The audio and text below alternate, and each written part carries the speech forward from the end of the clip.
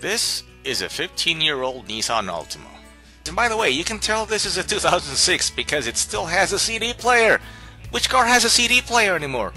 You can't find this. If you have CDs, this is your car. You could play your old CDs in this car. And as far as driving performance, it accelerates from 0 to 60 miles per hour in 8.1 seconds and 0 to 100 kilometers an hour in about 8.5 seconds. Not bad at all for a 4-cylinder engine. Well, like I said, it's got that little CVTC working for itself there, giving it extra power when it gets to about 4,500 RPM. So anyway, that has been my 15-year review of this car. And stay tuned because pretty soon I will be reviewing a much newer car, so keep an eye out for it.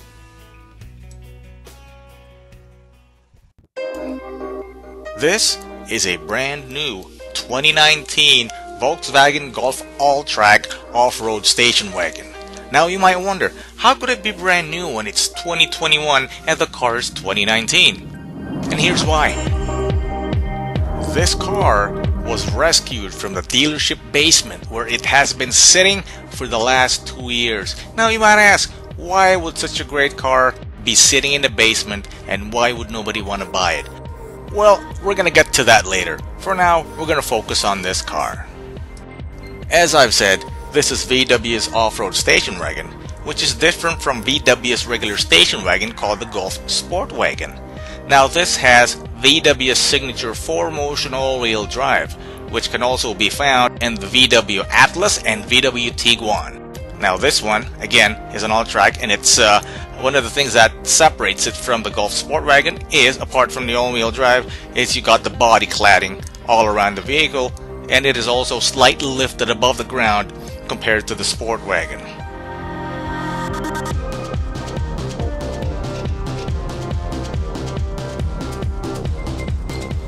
This car happens to be the top trim. There are 3 trims of this car. You got the Comfort line, which is the bottom trim. You got the High line, which is the middle trim. And you got this, the Execline. It's got every single creature comfort that they could put in an Alltrack.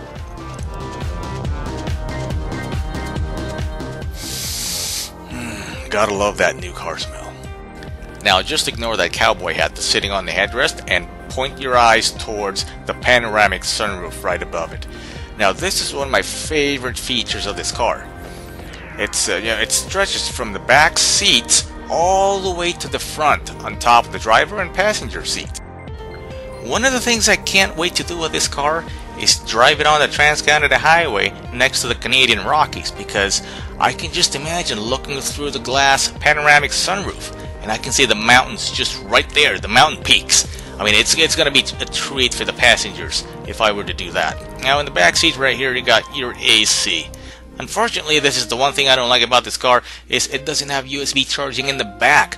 Why would they not do that? Everybody has cell phones, even back in 2019. And here we are looking at the back cargo area. As you can see, I'm already using it to pick up groceries. But here's one thing, you might want to Google this if you don't believe me, but this car has more cargo space than Mercedes-Benz's biggest station wagon, which is the E-Class. You got the E63, or the E450, or the E63 AMG. All of them, they're all the same. Now, I'm not comparing this entire vehicle with Mercedes-Benz's station wagons, but what I'm saying is, if you're looking for a station wagon and you also want space, this car has more cargo space than Mercedes-Benz's largest station wagon. That's all I'm saying. Cargo space.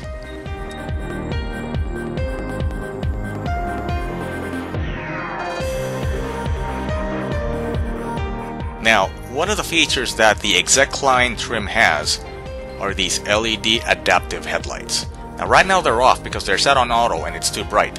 But when you're driving at night and you're turning around the corners, the headlights will turn so you can see around the dark corners. So that is a great feature. It is a great safety feature and I like that.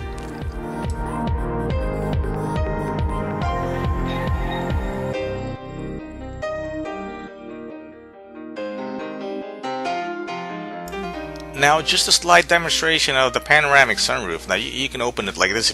This is really handy when it's really hot and you have to get back in the car after being parked outside under the sun all day. You just open this and it just releases all the heat while you have the AC bringing in cool air. You're pushing out the hot air through the open sunroof. Or if you just want air when you're driving. You know, and then of course you close it this way. But if it gets too hot, then you got this.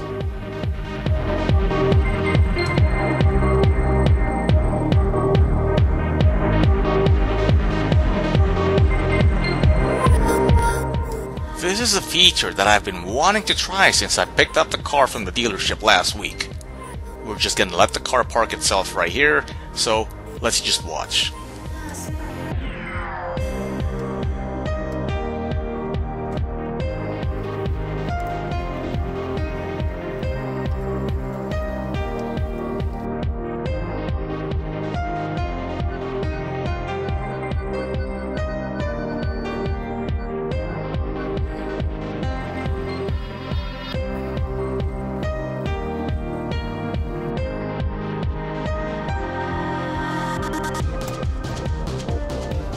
Here's the infotainment system, and I don't know much about it yet. There's quite a few selections here on this menu, and you know, since we just got the car last week, I still don't know how to work all these features, so we're gonna find out as we go. We're gonna be taking this car camping probably next week, and we're gonna find out more when I do my drive. But here is Android Auto, or you have Apple CarPlay if you use an iPhone.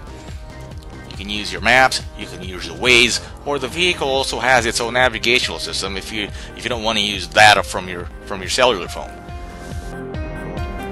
Now we're just going to be playing around with the menu items here. I don't know what they do, like I said, so I'm going to learn them as we go. The more miles we put on this vehicle, the more I learn. Oh, here's the mode button for different driving modes, and oh, there's the Eco mode for fuel economy, if you want to save fuel as you drive. And there's the normal, just regular driving, you know, just regular in the city. And you got the sport for more aggressive driving. You got custom if you want to customize your settings, and off-road if you want to go off-road, of course. Now let's check this one. Oh, here's the off-road information. You could let's see what it tells you. Oh, wait a minute. Where did I go? I gotta get out of this menu. I don't know what to do with this yet. Oh, here we go. All right. Oh, looks like you got the angle of your wheel. You got your elevation, or current elevation of 704 meters. Got your compass right there, and your oil temperature, your coolant temperature. Yeah, so let's say you're driving in the mountains, you're doing some off-roading. Certain times you want to know where your tires are pointed. So that's why you have, where was that? Where did I see that one? There. So you want to know which angle your tires are when you're turning the wheel, right? Because you don't want to fall off the cliff. You want to make sure your tires are pointed in the proper direction, right? And there's also a risk of heating up your oil in your engine, so you want to know your oil and coolant temperature, and your elevation, of course, and how high you are up in the mountains. It's pretty cool. There's a lot of information here.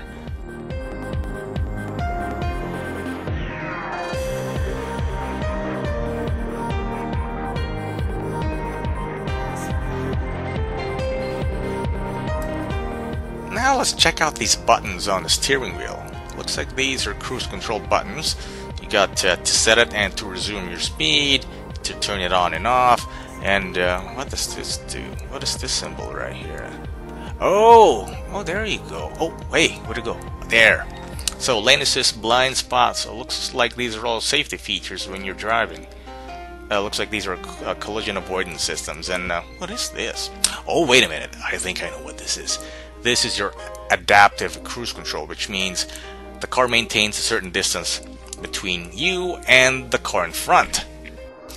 And this button right here enables you to select the following distance. So if you want to follow the car in front of you much closer, or you want to be further away. Yeah, these are volume controls for your infotainment system. And looks like these are just a bunch of menu selection buttons. Oh yeah, so navigation, there's a bunch of things here I still need to find out how to use. Yeah, there we go. Yeah, I don't know. I don't know how to use them. I gotta drive this car more, and I would assume these buttons are for selecting your tracks when you're playing music, or stations, if you're listening to radio. But who listens to radio anymore? Oh, there's the voice controls here if you want to talk to your car and make a phone call. So let's try that when we get back in the garage. But this is Park Pilot right here. I still have to figure out what that does. And the one on top is for your parking assist, which we just demonstrated earlier. That I know what to do with. Alright, let's go back in the garage and test out that voice command. Now we're back inside the garage, and I turned off the lights in the garage so we can see the display better. Now let's try to make a phone call here. Call Claudine Cell. Do you want to call Claudine Cell? Yes. Calling contact.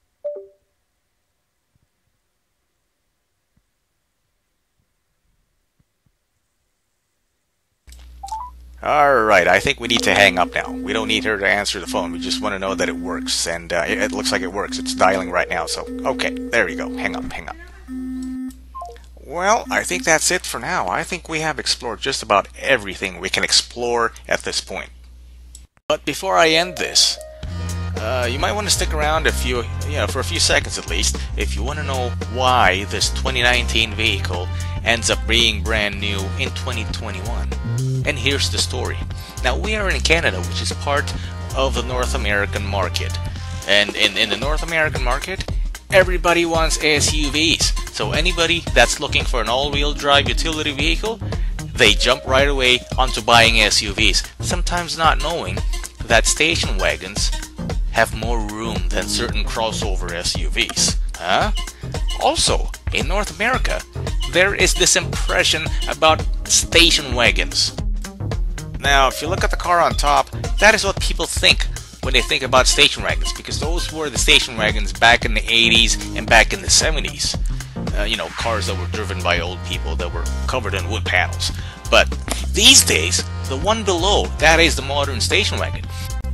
And more often than not, these modern station wagons are driven by active outdoorsy people who take their mountain bikes to the mountains, or people who ski or snowboard because, hey, you have a lot of space. You can put all your gear in the back and you got all-wheel drive, at least in the case of the Alltrack, right? All-wheel drive and you got the space and you can do outdoorsy stuff. You can do camping, you can do fishing, you can do kayaking. That is what the modern station wagon does. And it is no longer for old people, and it's no longer covered in wood paneling. So to get back to my story, these cars never sold here in Canada and in the US. Well, VW sold a few of them, but not enough. So there's a few of them that were sitting in the basement for 2 years. Nobody would buy them because everybody wants SUVs. And, well, here I come. I've always wanted an Alltrack. Like, ever since this model came out first in 2017 for the North American market, I've always wanted one.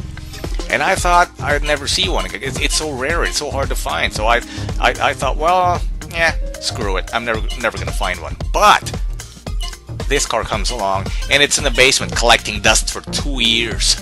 Well, what do? You gotta buy it. I mean, this car is rare, and they've stopped selling it in North America because they're not selling enough of it. Like I said, SUVs, right? But in Europe, these cars are everywhere. You got BMW, you got VW, you got Mercedes, you got Volvo, you got Audi. They are everywhere in Europe. But not in North America, where they are rare. And that is one of the reasons I've always wanted one. Plus, it's more fun to drive because you're closer to the ground, the car is more agile, and it's I don't know, it's hard to explain. You just gotta, just to compare driving an SUV to a station wagon like this, it's just more enjoyable to drive. And one last thing, I think wagons are sexier than SUVs. I mean, look at that shape. It's sleeker, and it's low to the ground, and it's long, and it's just better to look at as far as I'm concerned. So yeah, that's the story. Coming up next, we take this car out camping next week. So stay tuned and keep an eye out for our camping video, which will be coming out very soon.